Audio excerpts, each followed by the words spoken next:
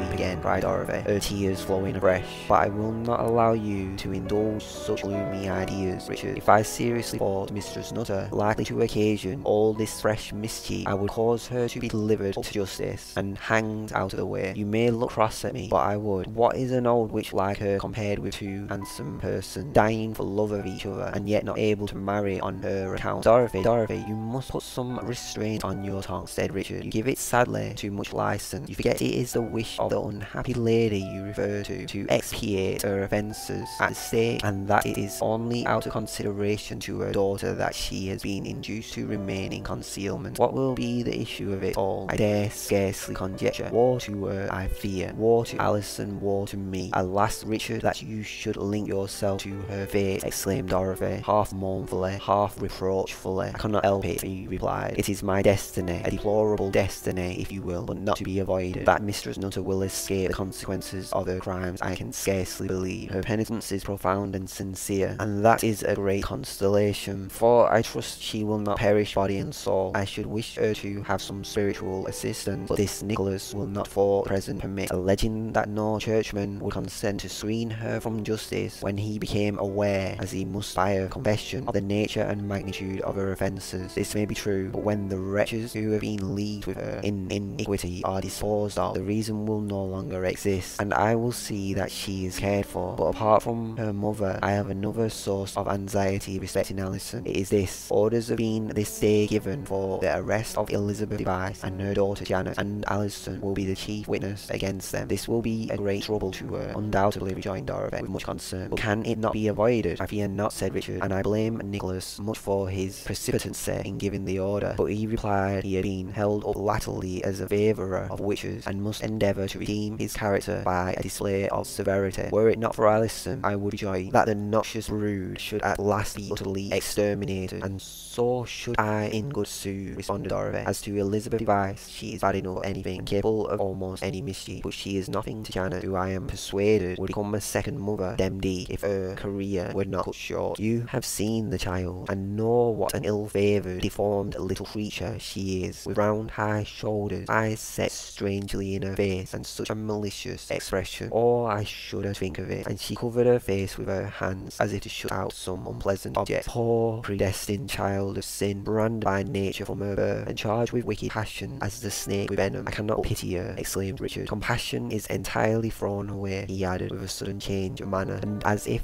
trying to shake off a weakness. The poisonous fruit must however be nipped in the bud. Better she should perish now, even though comparatively guiltless, than hereafter with a soul stained with crime like her mother. As he concluded, he put his hand quickly to his side, for a sharp and sudden pang shot through his heart, and so acute was the pain, that after struggling against it for a moment, he groaned deeply, and would have fallen if his sister, greatly alarmed, and with difficulty repressing a scream, had not lent him support. Neither of them were aware of the presence of a little girl who had approached the place where they were sitting, with footsteps so light that the grass scarcely seemed to bend beneath them, and who, ensconcing herself behind the tree, drunk in their discourse with eager ears. She was attended by a large black cat who, climbing the tree, placed himself on a bough above her. During the latter part of the conversation, and when it turned upon the arrest of Janet with her mother, the expression of the child's countenance, malicious enough to begin with, became desperately malignant, and she was only restrained by certain signs from the cat, which appeared to be intelligible to her from some sort of act of mischief. At last even this failed, and before the animal could descend and check her, she crept round the bole of the tree, so as to bring herself close to Richard, and muttering a spell, made 1 or 2 passes behind his back, touched him with the point of her finger, but so lightly that he was unconscious of pressure, and then hastily retreated with the cat, who glared furiously at her from his flaming orbs. It was at the moment she touched him that Richard felt as if an arrow were quivering in his heart. Poor Dorothy's alarm was so great that she could not even scream for assistance, and she feared if she quitted her brother he would expire before her return. But the agony, though great, was speedily over, and as the spasms ceased, he looked up, and with a faint smile strove to reassure her. "Do not be alarmed," he said, "it is nothing, a momentary faintness, that is all." But the damp upon his brow and the deathly hue of his cheek contradicted the assertion, and showed how much he had endured. "It was more than momentary faintness, dear Richard," replied Dorothy. "It was a frightful seizure, so frightful that I almost feared, but no matter, you know, I am easily alarmed. Thank heaven, here is some colour coming into your cheeks. You are better now, I see. Lean upon me, and let us return to the house." "I will walk unassisted," said Richard, rising with an effort. "Do not despise my feeble aid," replied Dorothy, taking his arm under her own. "You will be quite well soon." "I am quite well now," said Richard, halting after he had advanced a few paces. "The attack is altogether past. Do you not see Alison coming towards us? Not a word of this sudden seizure to her. Do you mind, Dorothy?" Alison was soon close behind them, and though in obedience to Richard's injunction no allusion was made to his recent illness, she at once perceived he was suffering greatly, and with much solicitude inquired into the cause. Richard, avoiding giving a direct answer, and immediately entering upon Nicholas's visit, tried to divert her attention from himself. So great a change had been brought in Alison's appearance and manner during the last few weeks that she could scarcely be recognised. Still beautiful as ever, her beauty had lost its earthly character, and had become in the highest degree spiritualised and refined. Humility of deportment and resignation of look, blended with an expression of religious fervour, gave her the appearance of one of the early martyrs. Unremitting ardour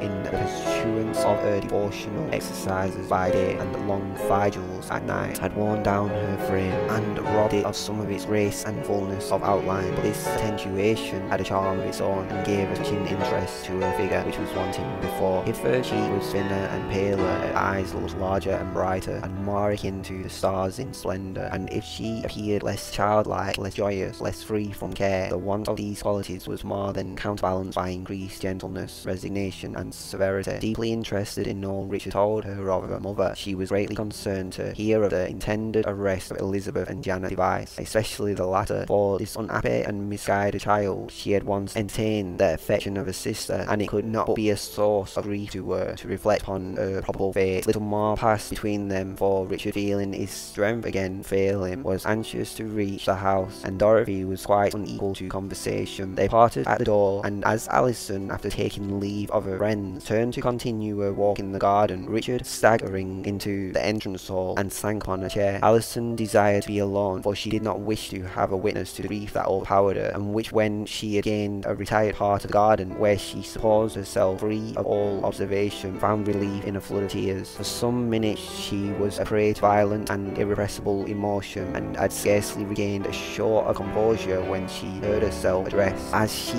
thought, in the voice of the very child whose unhappy fate she was deploring. Looking round in surprise, and seeing no one. She began to think fancy must have cheated her when a low, malicious laugh arising from the shrubbery near her convinced her that Janet was hidden there, and the next moment the little girl stepped from out the trees. Alison's first impulse was to catch the child in her arms and press her to her bosom, but there was something in Janet's look that deterred her and so embarrassed her that she was unable to bestow upon her the ordinary greeting of affection or even approach her. Janet seemed to enjoy her confusion and laughed spitefully. "You dunna seem over glad to see me, Sister Alison," said Janet at length. Sister Alison, there was something in the term that now jarred upon the young girl's ears, but she strove to conquer the feeling as unworthy of her. "She was once my sister," she thought, "and shall be so still. I will save her if it be possible, Janet," she added aloud. "I know not what chance brings you here, and though I may not give you the welcome you expect, I am rejoiced to see you, because I may be the means of serving you. Do not be alarmed at what I am going to tell you. The danger, I hope, is past, or at all events may be avoided. Your liberty is threatened, and at the very moment I see you here, I was lamenting your supposed condition as a prisoner." Janet laughed louder and more spitefully than before, and looked so like a little fury that Alison's blood ran cold at the sight of it. "I know it all, Sister Alison," she cried, "and that is why I come here. Brother Jem is a prisoner in Whalley Abbey. Mother is a prisoner there too, and I should have kept him company if he hadn't brought me off. Now listen to me, Alison, for this is my business with you. Your mum gets Mother and Jem out tonight.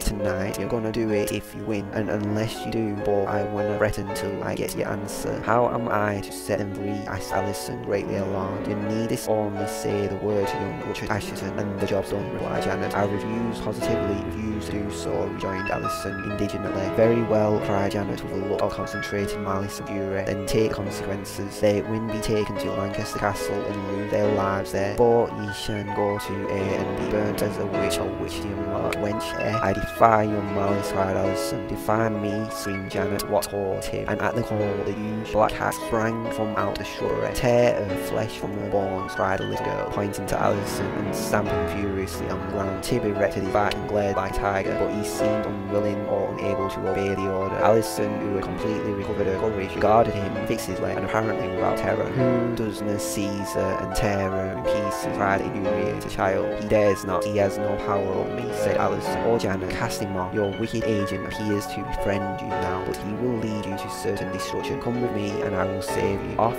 cried Janet, repelling her with furious gestures. "Off, I winna get with ye. I winna be saved as you term it. I hate you more than ever and would strike you dead at my feet if I were. But as I cannot do it, I will find some other means of injuring ye. So look to yourself, proud lady, look to yourself. I have already smitten you in a place where you would feel it so, and I will repeat the blow. And now leave your boy, we shan't meet again. Come along, Tib." So saying, she sprang into the shrubbery, followed by the cat, leaving Alison appalled by her frightful malignity.